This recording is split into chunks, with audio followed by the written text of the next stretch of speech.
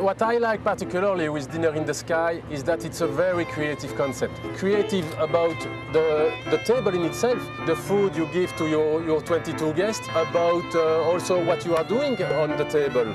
Because you can do a meeting, you can do all sorts of things connected with gastronomy or not connected with gastronomy. Then the location is very important. Here, Dolce La Hulpe welcomes us in a really outstanding location.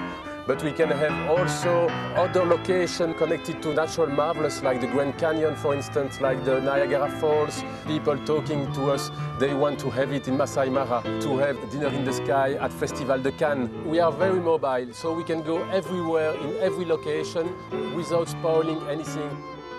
Last thing where we can be creative is what we are doing today, is to have a second crane and to organize an original entertainment for our guests today. But we have a piano here and a violin, so we can entertain them with music.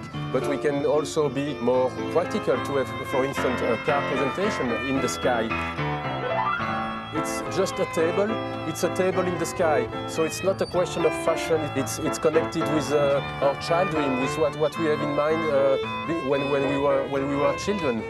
With Dinner in the Sky, what's great is that really I think that the sky is the limit.